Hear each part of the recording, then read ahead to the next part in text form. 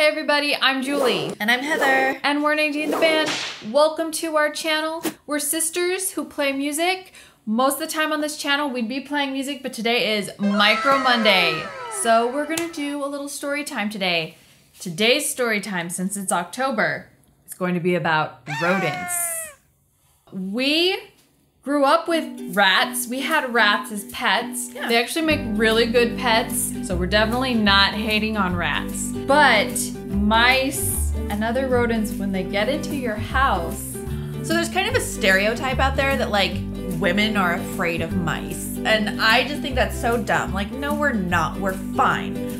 But one Christmas Eve, we're just sitting there enjoying ourselves, and then, I don't know who saw it, but somebody saw it, they're like, mouse! And we just, I don't even know, we blacked out, and all of a sudden, Julie and I are like on top of the couch, like just trying to find higher ground and just screaming for like dear life. Yes, I got on a chair. I never thought I would do that. Yeah.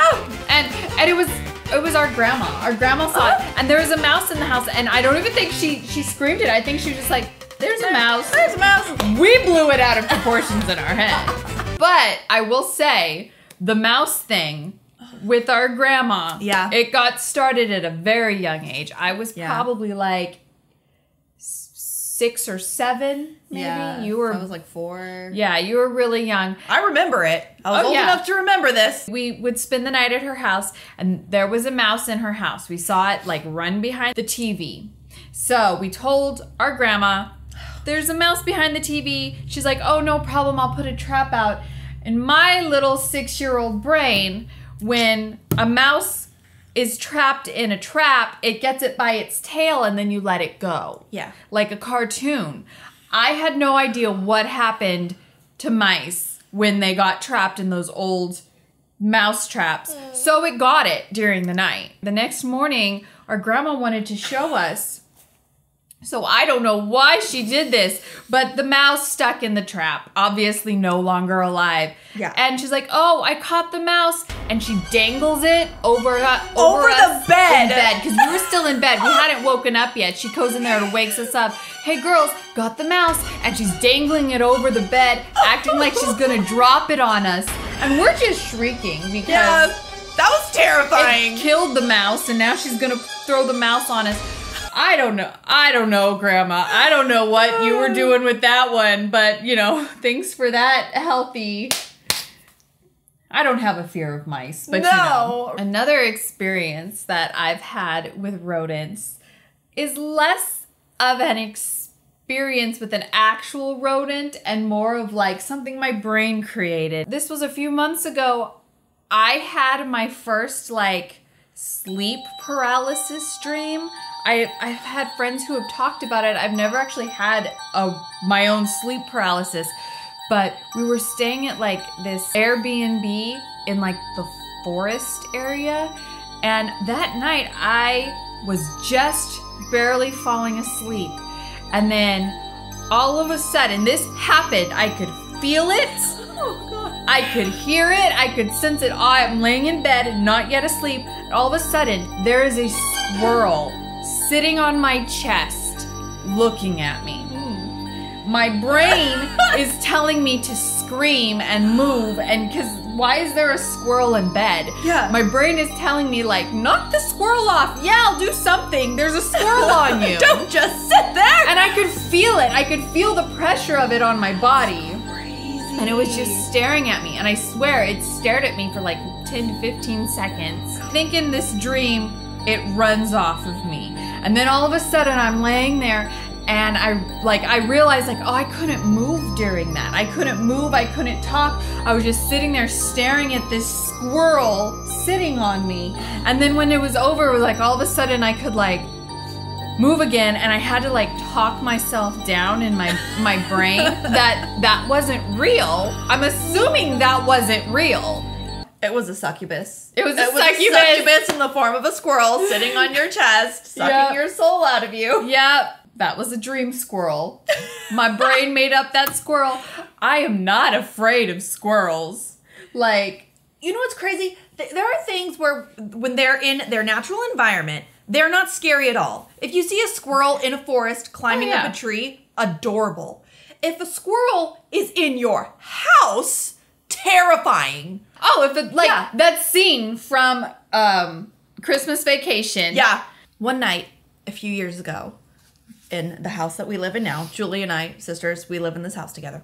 We were sleeping, and then Julie is hearing some noises. Julie, what did you hear? I was hearing scratching noises. Cool. It sounded like it was coming from underneath my bed. Of course. So when I hear things at night, my brain doesn't tell me to hide from it. My brain tells me to find it. Yeah. I'm not going to be caught off guard by whatever it is that's making this noise. I'm going to find it first. Yeah. And then it'll kill me. So I hear it scratching under my bed. So I'm like, oh my, profanities. I, turn the light on. I jump out of bed, making sure I clear quite a bit of distance from the bed to where I jump. Because I don't want something grabbing an ankle. Oh, heck no. I've seen too many movies, and there's no way I'm hanging my feet over this bed. Yeah, you gotta jump a good 4 feet away from your bed. Yes. Yeah. Yeah, so middle of the night, I jumped out into the room. I get down and I look under my bed, and there's nothing.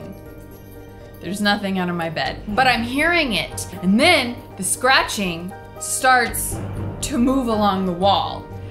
And then all of a sudden the scratching is in my closet. Yeah. And I mean, when I say scratching, it's not like little scratches. It's like scratching, like trying to dig out of a coffin you were buried alive. Scratching. Yes, desperate scratching. Yeah. So I'm following the scratching noise out of my room and into the hallway, and it gets at the front door. It sounds now like something is trying to scratch our front door down. Huh. So my thought is like, hey, there's something outside trying to get in at the front door. I'm looking out the window, I can't see it. So I go and wake Heather up, and I'm like, Heather, I think there's something outside. And you were standing there with your baseball bat. Did I have my bat? I think you had your bat. You just are standing in my doorway with the light behind you like the Exorcist holding a baseball bat, and you're like, there's something outside! Somehow managed to get the courage to open the door. There's nothing out there. So what it was, there was an animal under the house, because our house is like lifted off the ground. Yeah. We have wood floors. An animal got under the house, and it was trying to get up through the floor into the house.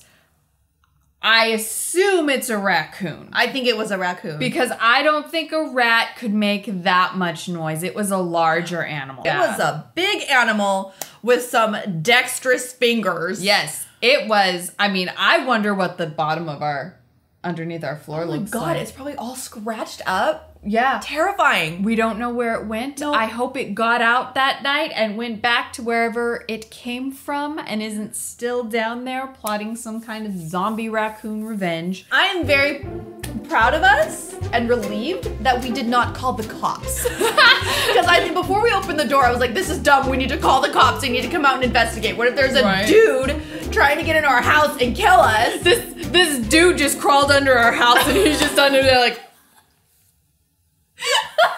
That's terrifying.